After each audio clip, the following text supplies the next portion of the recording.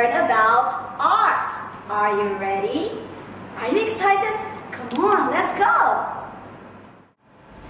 Okay kids, let's now do page 5. Emotion. Look at the kids. Before that, these are the materials that we're going to use. Pencil, crayons, glue, and scissors.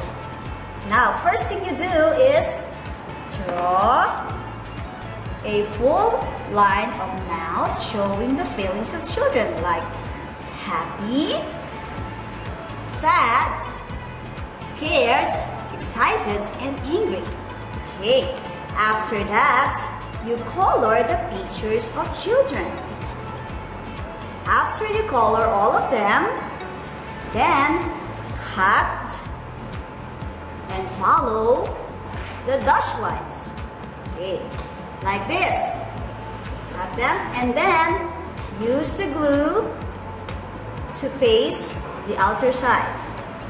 And then you can fold it into a dice like this. Do you like this one? Wow, it's good to play with. And you can play at the same time you can learn. Right kids, I hope you like this art. Alright kids, I hope you had fun learning art. Okay, I hope next time you can do it more. Bye bye, see you next time.